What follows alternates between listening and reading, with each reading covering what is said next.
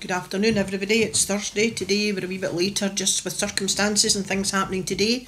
Still got the roof people, but hopefully they will be finishing up within the next hour or so, and that will be all the hammering and banging stopped.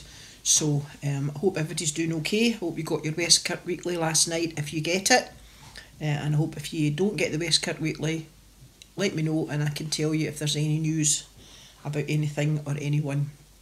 So just my daily reminder this week, but sorry about the service on Sunday.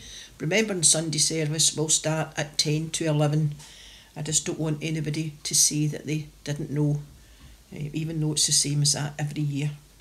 So we have been reading through Acts, and we are going to finish Acts chapter 8 today, and reading from verse 26 is Philip and the Ethiopian official. An angel of the Lord said to Philip, "Get ready and go south to the road that goes from Jerusalem to Gaza." This road is not used nowadays. So Philip got ready and went. Now an Ethiopian eunuch, who was an important official in charge of the treasury of the queens of Ethiopia, was on his way home.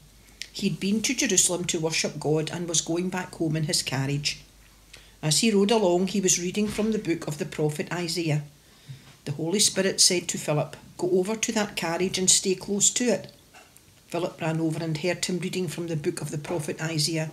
He said to him, "Do you understand what you are reading?" The official replied, "How can I understand unless someone explains it to me?" And he invited Philip to climb up and sit in the carriage with him. The passage of scripture which he was reading was this: "He was like a sheep that is taken to be slaughtered, like a lamb that makes no sound when its wool is cut off. He did not say a word. He was humiliated and justice was denied him. No one will be able to tell about his descendants because his life on earth has come to an end."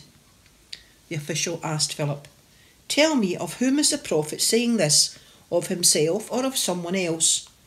Then Philip began to speak, starting from this passage of scripture. He told him the good news about Jesus. As they travelled down the road, they came to a place where there was some water, and the official said, "Here is some water. What is to keep me from being baptized?" The official ordered the carriage to stop, and both Philip and the official went down into the water, and Philip baptized him. When they came up out of the water, the Spirit of the Lord took Philip away.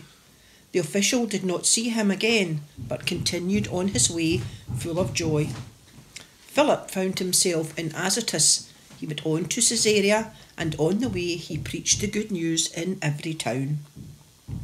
Amen, and God bless this reading from Acts chapter 8, and we will move on to chapter 9 tomorrow with the story of the conversion of Saul. So I hope everybody's doing okay. We had a lovely afternoon yesterday at the Craft and Hobbies. I forgot to tell you about that yesterday, so it's on every Wednesday. If you've got a craft or a hobby, you're very welcome. If you don't have a craft or a hobby, we'll get you one. There's no hub today because it's on every second week, so it will be next week.